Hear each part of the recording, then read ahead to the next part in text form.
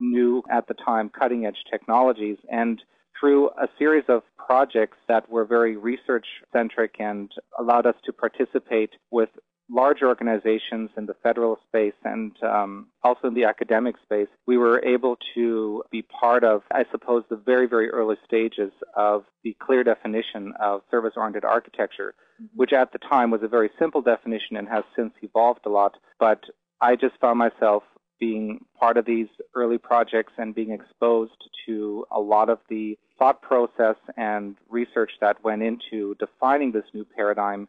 And I was just very fortunate to be involved with that at the right time, and that led to opportunities to do further writing about the topic, and that just naturally then also carried over into the training program, which then later the community participation and involvement evolved into a much larger formal accreditation program. So to sum up, you were in the right place at the right time. Yeah, I guess you can say from there.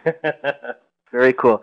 Thomas, if you could tell our audience about the SOAschool.com site and the SOA Certified Professional Program. Well, this is what the training program that we've had now for 10 years has evolved into. It originally was comprised of a series of training courses focused on various aspects of SOA, but the company philosophy from the very beginning has been that we have complete vendor neutrality. We have no partnerships with product vendors, and we maintain that and take that neutrality very seriously. It's allowed us to participate in various types of projects, especially in the public and defense sectors, where that level of objectivity is a critical factor.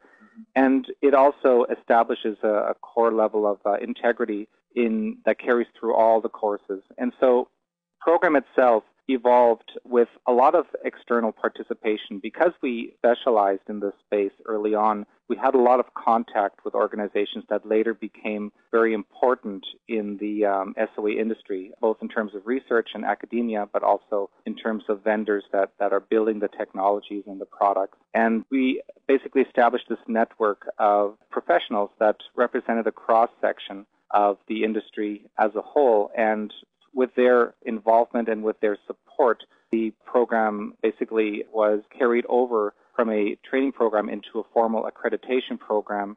We had universities that helped us define appropriate certification requirements and helped shape the exams so that they were balanced and properly aligned with all the course materials. And then when the exams themselves went live via Prometric Testing Network, they became available worldwide. And that was further supplemented with a separate self-study division that allows now anyone in the world to basically order self-study materials and then pursue certification by taking exams via their local Prometric testing centers. So overall, the program is comprised of a series of individual certifications.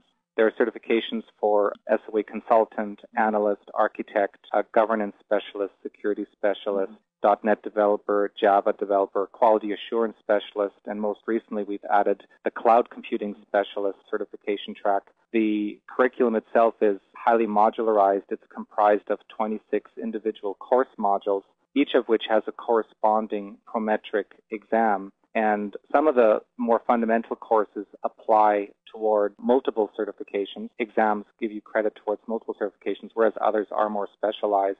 And we found it necessary to expand into these specialized areas of expertise because what that helps organizations do is properly staff SOA projects with professionals that have the specific skill set that they need to fulfill one or more specific roles within the project. And with the modular nature of the program, project managers and IT managers in general can map the various skills that the courses teach to those individual roles and basically ensure that all of this education is based on a common foundation, so that all these individuals that attain these different levels of expertise, that they all have a common framework in terms of the concepts, the practices, the principles, the terminology, the industry standards, and how they all relate to each other from the perspective of service-oriented architecture, service orientation, and just service-oriented computing in general. And that's extremely healthy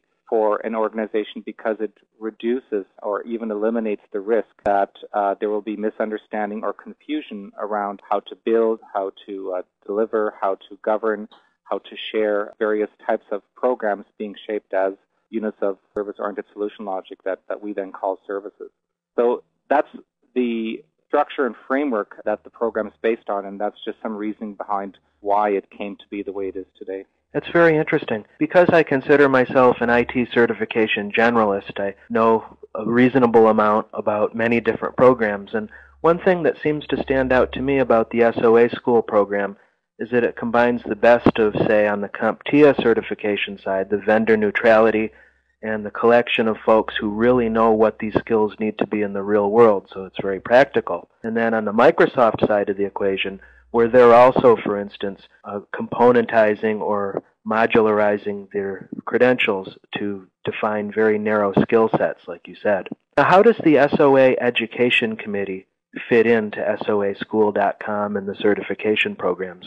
Well, what the community participation I mentioned before that helped make the program happen, it basically itself evolved into this separate entity, which is a formal but independent committee called the SOA Education Committee that is comprised of members from both industry and academia. There are members from Microsoft, IBM, Oracle, Sun, and other organizations, as well as university professors that have developed and have experience with developing SOA curriculum for their various formal programs, in some cases varying from diploma to degree programs. And now so the committee has taken shape. There are formal processes in place, and every quarter or whenever necessary, committee members receive updates to the program or they receive new materials that they are asked to review and provide feedback on. And so each committee member has a voice in terms of any changes made or any new materials introduced into the curriculum,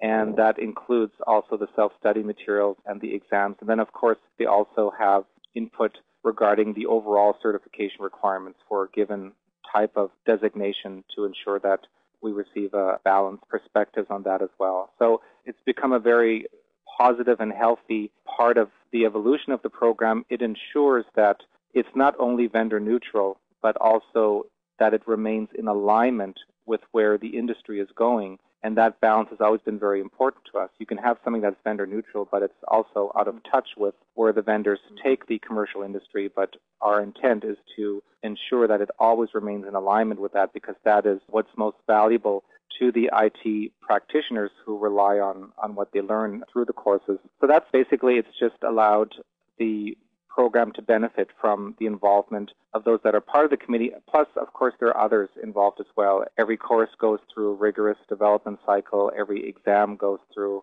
an even more thorough review and development cycles because of the importance of getting certification requirements as perfect as we can and ensuring that the program overall retains its de facto status in the industry.